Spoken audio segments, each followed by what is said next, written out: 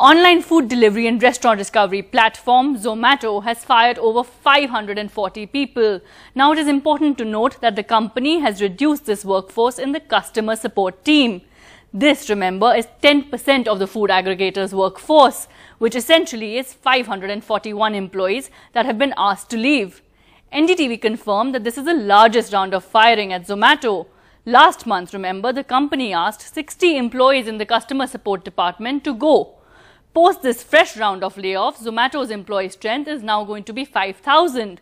Zomato also told NDTV that the tech interface for delivery has led to the reduced queries from customers, and so therefore some roles in the company have increasingly become redundant, leading to these layoffs. They also said that the current economic downturn is not the reason, and the reason is technology. However, a difficult and painful decision, they said, this has been, and they're offering employees 2 to 4 months of severance pay. However, there is a question that we all need to answer in the larger scheme of things, and that is just what is the opportunity cost of far more user-friendly technology.